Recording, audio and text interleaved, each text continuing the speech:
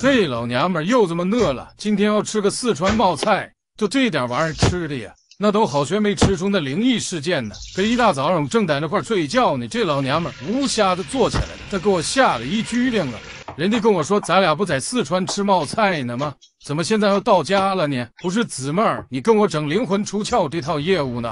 你还玩上瞬移了？整那没用的干啥呀？不就想吃冒菜吗？我给你做还不行吗？至于这一大早上这么吓唬我吗？我这心理承受能力强啊！我但凡嘛弱一点，就你忽悠这一下都容易给我送走了啊！赶紧把这冒菜做了，让人吃完了收了那神通吧！乐意吃这口的哥们儿都看看我是咋做的啊，好好学学。先把这葱姜干辣椒啥的给它爆香了，然后再放2块火锅底料，这底料我给你们放橱窗了。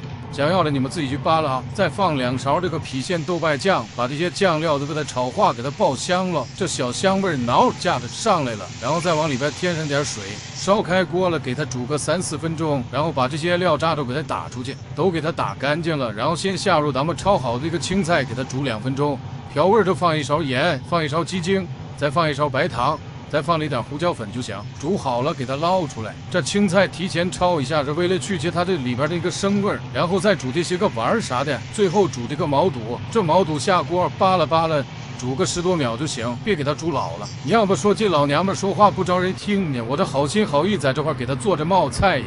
你瞅她过来说啥？你做这玩意儿能行吗？我还能行吗？你把那妈给我去掉。我们最烦别人说我不行，我这辈子就活2字儿，它主打的就是一个要强，就这点小事还能难倒我东北红赤贤呢。你别说做冒菜了，你就想戴帽子，我给你缝一个，赶紧过来炫吧，你看行不行？香拽你。